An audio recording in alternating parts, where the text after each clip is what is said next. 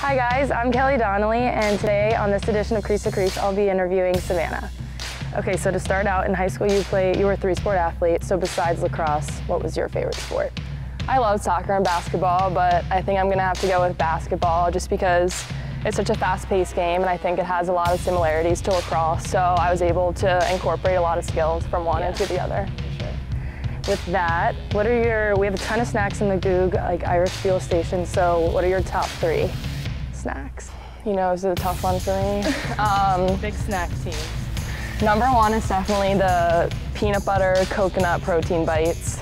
I'm also a big fan of the mango slices when they're in there. And then number 3, this isn't really a snack, but I'm gonna have to go with the cherry juice. I've been really into that lately.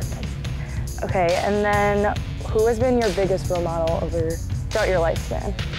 I think my parents are definitely my biggest role models. They've always been my #1 supporters, whether that's on the field, in the classroom, or just in general. And I think they've pushed me to be the best version of myself just by showing me how important both hard work and compassion are. So they're definitely 2 people I try to emulate every day. Yeah, your parents are the best. Okay, and then with that, if you had to spend 24 uninterrupted, constant hours with one person on our team, who would it be?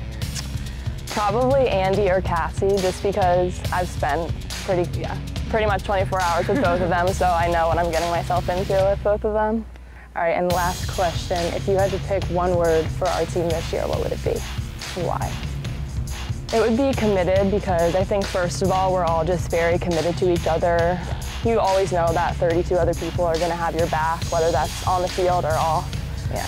And then also we're just very committed to our goal of getting to a national championship, and more importantly to the process we need to have every day in order to reach that goal. Of course. All right, well that's it today, guys, with Savannah on this edition of Crease to Crease.